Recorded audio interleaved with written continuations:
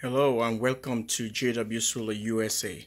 Today's video is all about the MNSPD, which means the Midnight Solar Surge Protective Device. So this is what we're gonna be talking about today here on the channel here. So folks, I'm just gonna show you what you need to protect your system from all kind of surge and all kind of lightning arrestor. This is a lightning arrestor that protects your device from lightning and a huge surge of electricity. For example, batteries, or you end up touching wires that shouldn't be touching, maybe a wrench drop on your batteries and cause a huge surge that's supposed to destroy your system with a high voltage and including current. And this the MNSPD will take care of all this as I take you to the bench, and so that you can see how we're gonna dissect this entire device and see how it works. Stay tuned, subscribe, like, and share. All right, folks, as I was saying, here is the Midnight Surge Protective Device and Installation Manual right here, which is called the MNSPD, as it says right here. So folks, I want you guys yourself to read this entire paragraph, which you can able to pause anytime and able to read all what the device is trying to do. And by saying that, this is what it looks like. They are made in different voltages here. I can take you closer and look at that. You have the 115 volt, and you have 300 and the 600 volt. They all work in different AC and DC. So the one we're going to be talking about here is going to be the MNSPD 115. Okay, so let's go through that. I'm going to show you the actual device itself.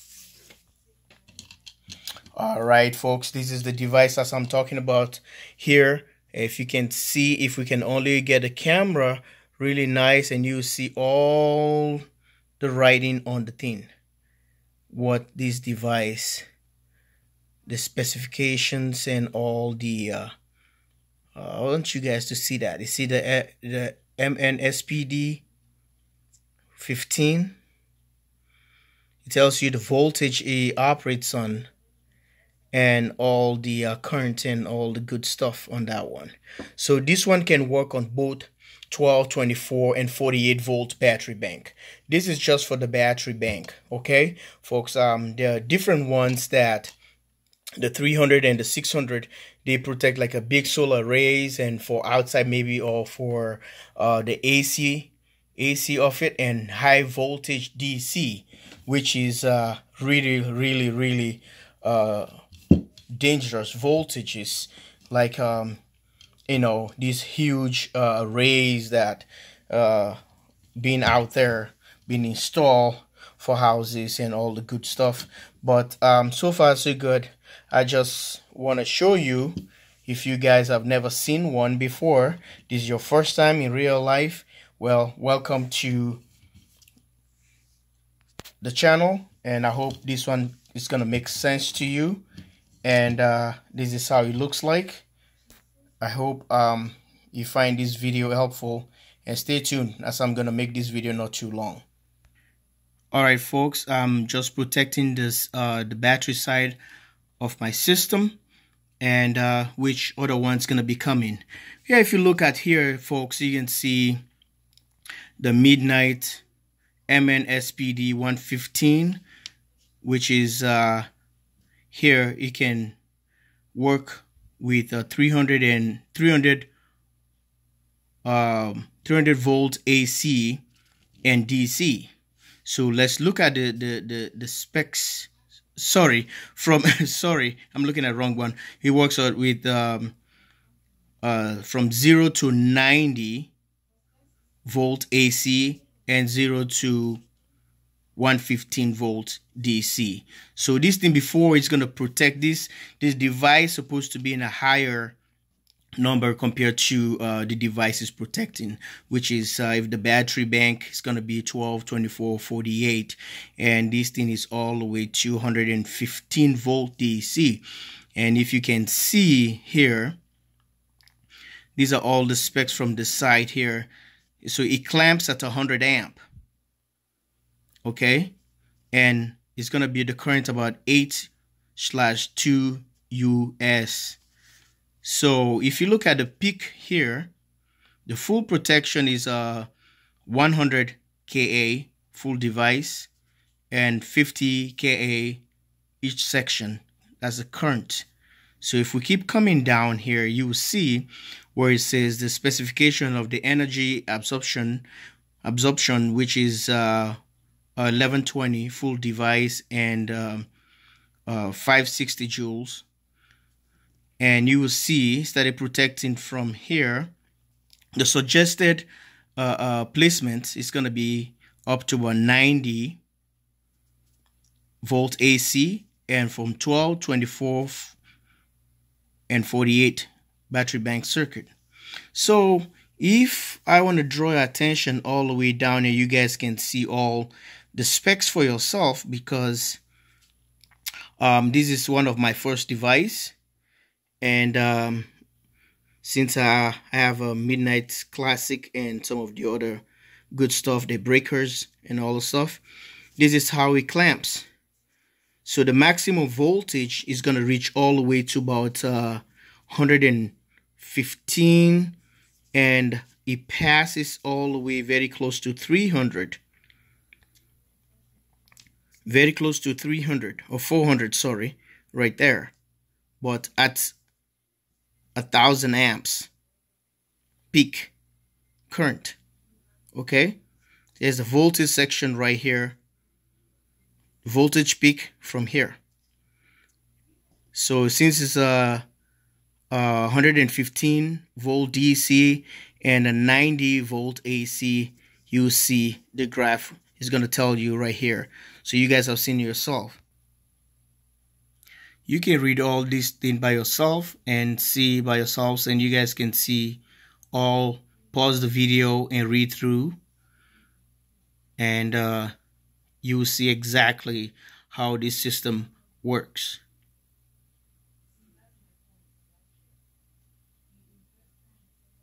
If you find this information helpful, please get to the MidNite solar website, and you can able to look at this thing and see exactly if you can follow it through the video. I don't want the video to be long, but let's get back to business here. Alright, this is a clear representation here how this system being used. It's used on AC and DC of the thing. Like I was telling you, have the 115, the 300 and 600 volt of this device, which you can use the ground, which is the green, the black, and the red, which is right here. So we have all the three wires. The ground is this one, the green one, and the red goes to the positive, and this one goes to the neutral, which is the negative right here. Since it's a DC part, you can see if you have this box that uses fuses and all this, you have to have maybe a MidNite so baby box, or the bigger one, the big baby box. Then you can able to hook up this thing, and it comes with all the stuff that's supposed to tie on the PVC box, you know, all the stuff that's supposed to hold it underneath here and screw it, holds the protection. So folks, so this is the diagram if you want to hook it up. So you guys can look the DC from the battery, the negative, the ground, and you have the AC side if you're using the two side, because this was using the AC and DC. Okay, so how you can hook it up. Let's come back here, and now it shows you exactly the PV combiner box. This is your solar array coming all the way and feeding to the neutral and feeding to to the positive bus bar and the ground.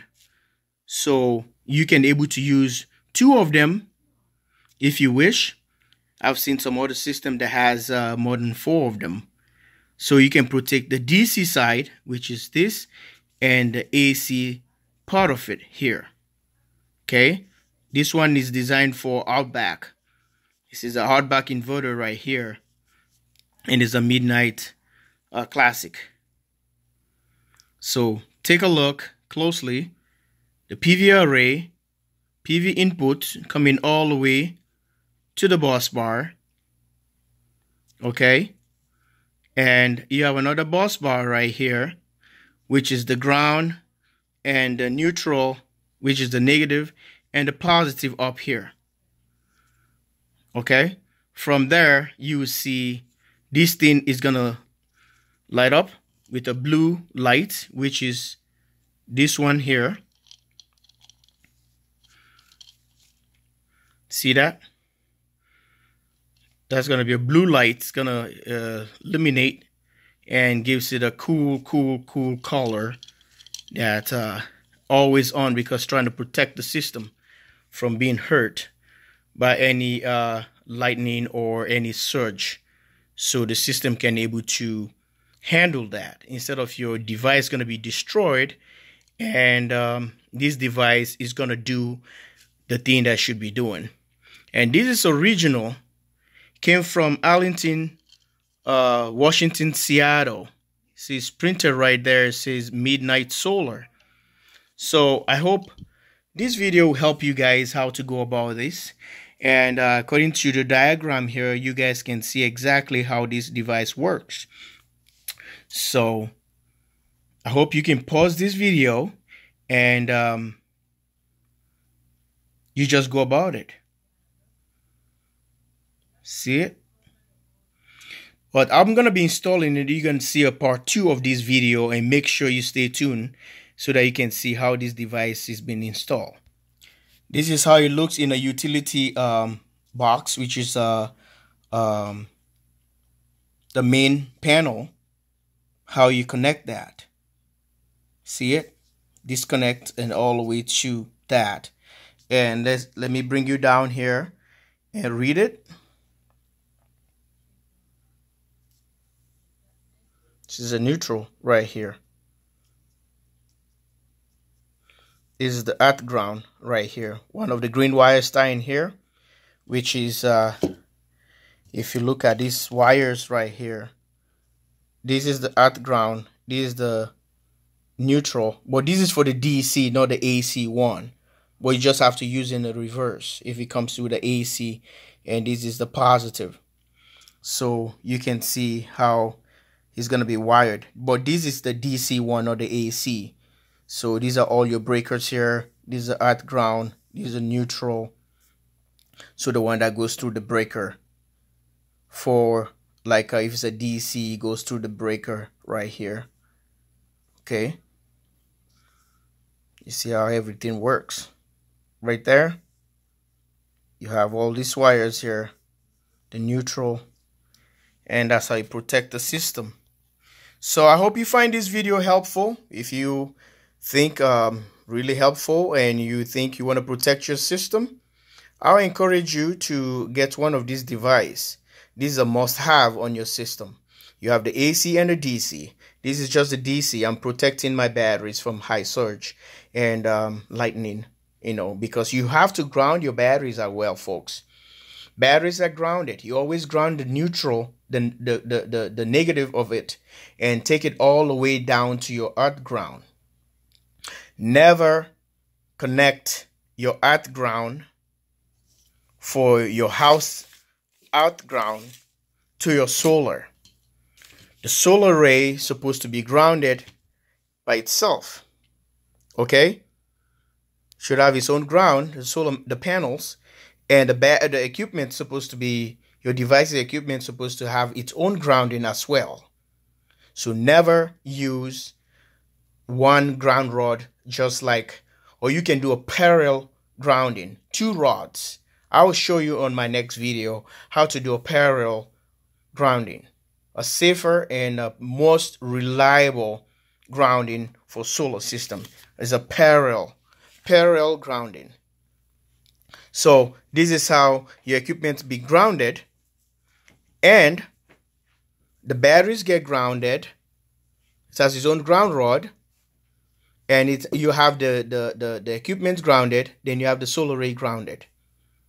Okay, so don't put the solar array ground rod or grounding for your equipment as well. If a lightning struck to your panels outside, it's gonna come and hit your devices inside the house.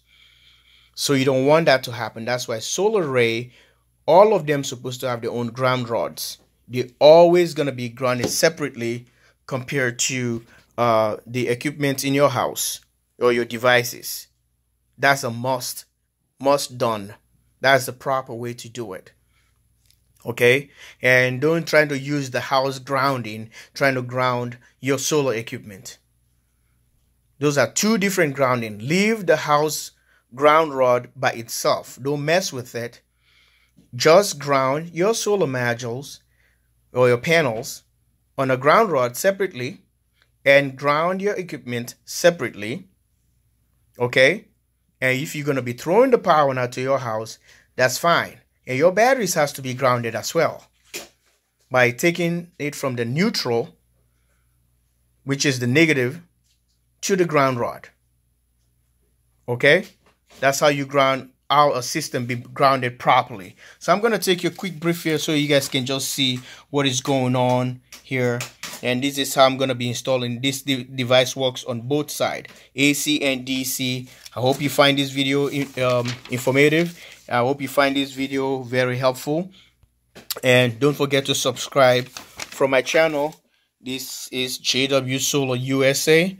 And thanks for watching. Let's go solar.